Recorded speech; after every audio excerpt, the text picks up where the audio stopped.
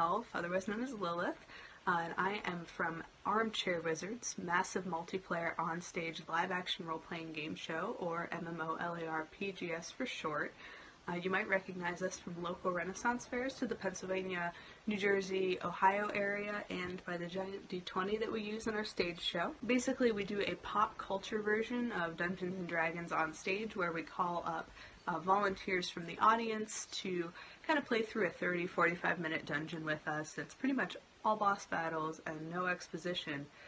It's what we all want our campaigns to be. You be the judge. But we do what we can with the time that we have.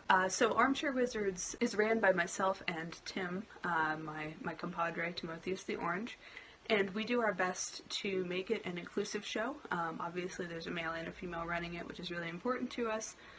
We also do our best to make it inclusive for people of all ability levels, as far as Dungeons & Dragons playing goes, and people of all ability levels, as far as we've interpreted shows for hard of hearing folks before, we've had blind contestants, that sort of thing. So we really don't discourage anyone from playing with us, and we think that one of the key facets of the gaming community should be inclusivity. I got my start playing Dungeons & Dragons when I was in 7th grade, I think.